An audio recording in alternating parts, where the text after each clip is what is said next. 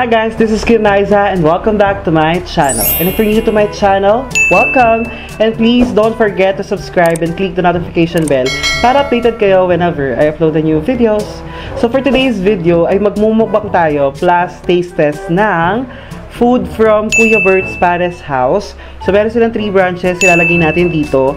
So umorder tayo ng pares with bone marrow. Meron tayo ditong beef mushroom gravy with bone marrow. So dalawa yung bone marrow natin dito, tapos yung pares. Ito yung beef mushroom with bone marrow. And then ito yung pinaka-isa, bone marrow. Lahat to beef. Sobrang laki niya. Parang kasing laki na nung kalahati ng kamay ko. Yan. Ang laki. Tapos ang taba niya. So ngayon, meron tayong dito dalawang rice. Pinagsama na natin siya. Garlic rice siya. Tapos meron siyang kasama na chili. And meron tayong sabaw. Pinagsama ko na rin. So titikman natin siya ngayon. And ilalagay lang natin dito sa gilid yung price list nila. And kung saan tayo pwedeng mag-message if in case na gusto nyo mag-order. O gusto nyo matikman yung Kuya Bert's pares nila. So maraming iba't ibang klase ng pares, mura lang, and makakapili kayo ng mga gusto ninyo. So ngayon, first time ko na makakatikim ng beef na bone marrow and pares. Nakatikim na ba ako ng pork? Basta, pares nakatikim na ako pero hindi ko alam kung pork ba yun or beef yung natikman ko. Pero ito lahat is beef. So titikman na natin siya. At gagamitin natin yung kutsara na nirecommend ni Jamie Cruz. Ito na siya guys. Nagamit ko na ito pangalawang beses. So kompleto siya. 4 na piraso. 216 yung bili ko. Kung tama ba ako. Tapos, shipping fee na 40 pesos ata yun. Basta binayaran ko is 255 pesos. So, ayan na. Gagamitin ko na yung na-recommend ni Jamie Cruz. At gusto ko siya kasi mabigat siya. Tapos, pumaso siya. So, ngayon simulan natin. Saan ba? Sa sabaw. Tikman natin. Usually, kapag pares talaga, perfect yung sabaw. Tsaka yung kanin. Pag pinagsama mo, ang sarap.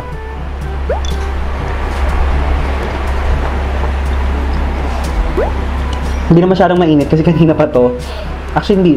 Mga 20 minutes kasi nag-prepare pa ako. Inayos ko pa yung lights, inayos ko pa yung table. So, ayun, medyo natagalan. Pero kanina nung dineliver, mainit pa siya. So, ngayon, tikman naman natin itong kanilang pares. Ang bango. Sobrang bango.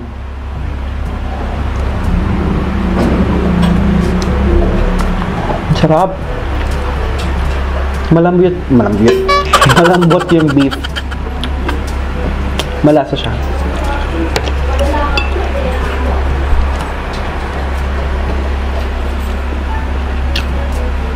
Ang sarap, in fairness. Gamitin natin itong chili. Since malaki yung kutsara, gamitin natin itong tablespoon. Chili. Lalagyan natin ng chili dyan. Tapos, kukuha tayo dito. Tapos, magdaragay tayo dito.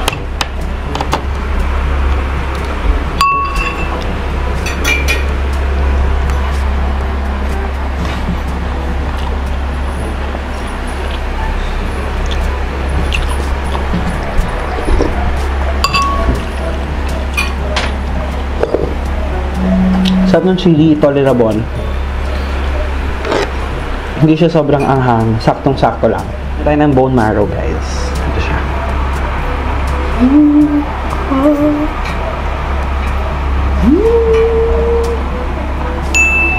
Hala, ang kapal niya. Nakita. Ay, yung bone marrow. Ang kapal niya.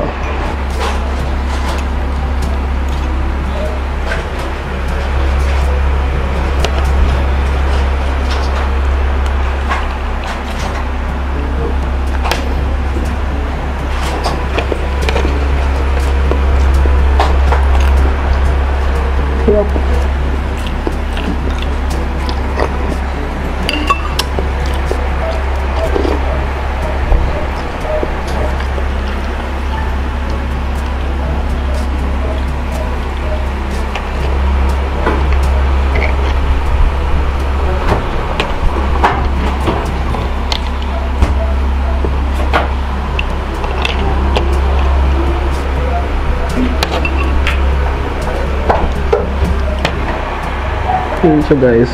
Oh, sarap. My gosh. Nakikita nyo ba? Ang sarap niya.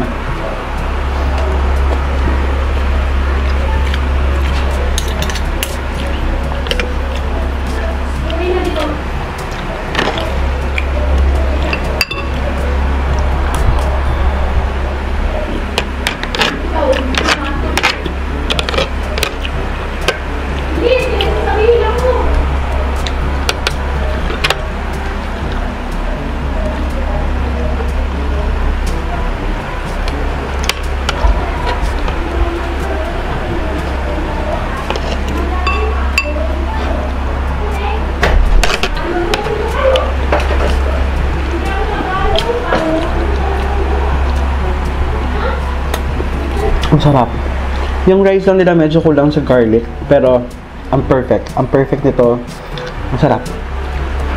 Medyo hindi ko nalalasahan yung garlic, pero sakto lang. Sakto lang for me. Pero siguro kung mas maraming garlic, mas masarap. So yan, magkasama pala to. Kaya pala pares with bone marrow. So ihalo natin sa bone marrow yung pares. Sasabawan natin siya. Tapos lalagyan natin siya ng chili. Ayan. Ang sarap ng chili nila kasi hindi ganun kaanghang. Yung asing makakakain pa or may enjoy mo pa yung pagkain mo. Ako, kung matagal na kayo nanonood dito sa vlog ko, talagang hindi ako ganun kahilig sa anghang. Hindi ko siya kaya. Hindi ko siya, dahil hindi ko na-enjoy yung pagkain. At the same time, sobrang anghang. Pero ito, kayang-kaya ko siya. Masarap.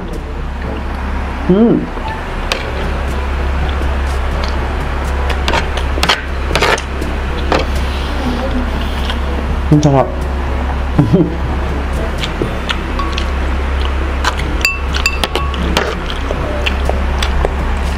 Let's try naman this one, the beef mushroom gravy with bone marrow.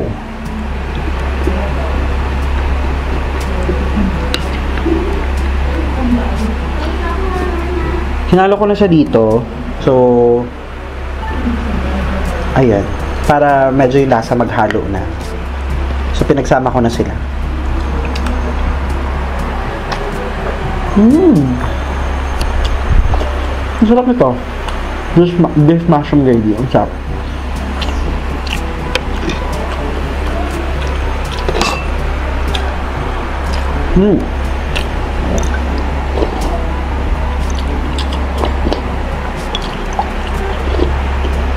Siguro kung mas mainit itong sabaw, mas masarap. Kasi kanina tagalan ako sa pag-aayos eh. Pero ang sarap.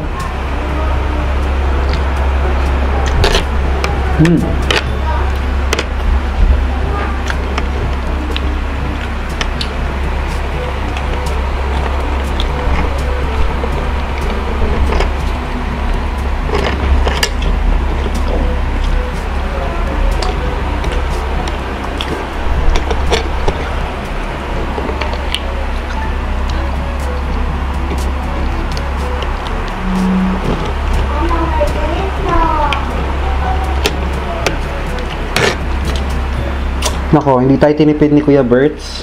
Thank you so much, Kuya Berts. Kuya Berts. Kuya Bert, thank you so much. Sa masarap na masarap yung pares. Perfect talaga. Ang daming sabaw. And I love it.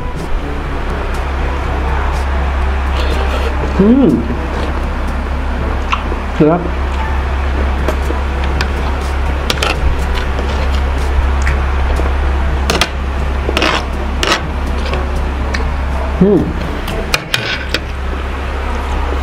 This is really nice.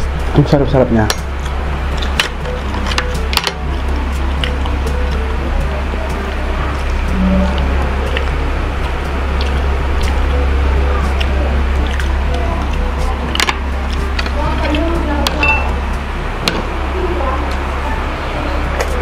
Sobrang lalim at ang kapal. Imagine mo yung kanyang kakapal.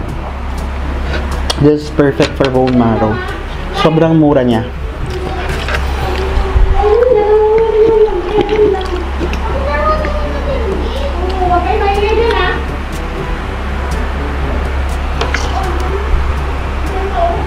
Sarap. So na dito naman sa kabila. At sarap talaga, swear.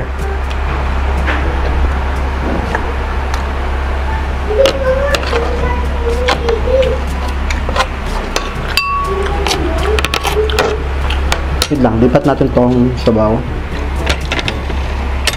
Kasi medyo nahihirapan na ako.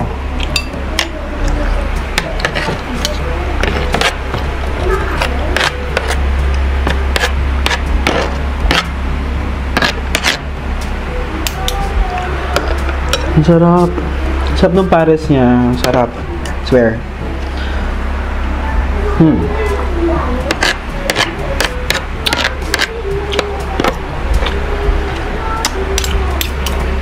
Sarap.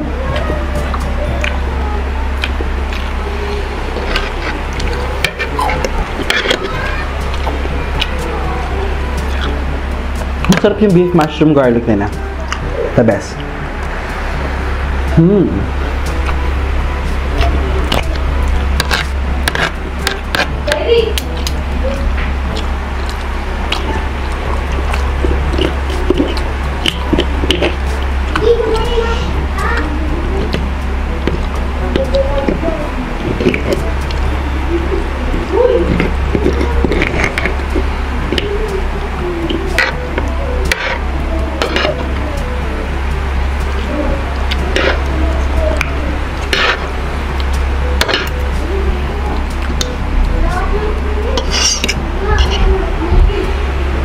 Ang sarap ng bone marrow nila, swear, ang sarap.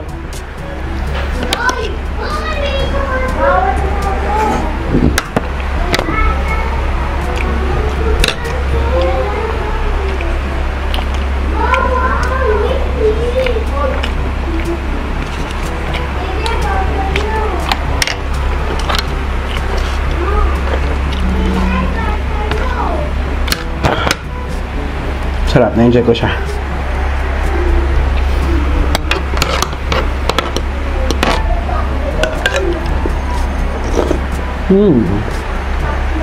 Sarap.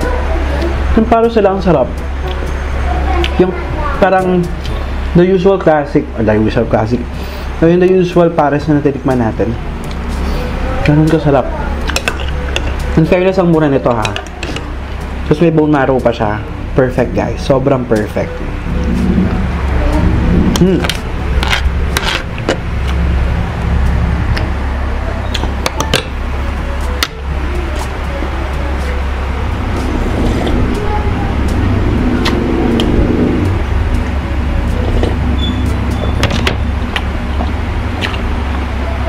Sarap.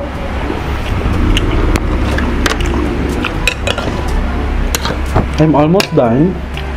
Ito na lang.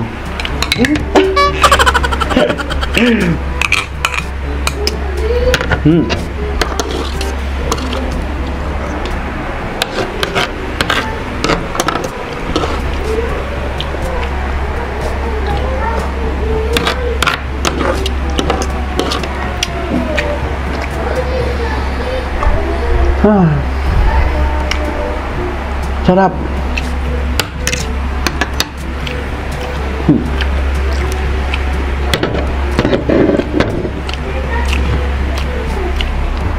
Ang lalaki nila guys, diba? Ang lalaki niya, nakita mo ba yan? Perfect to talaga. Sarap. Wala akong masabi. Sarap.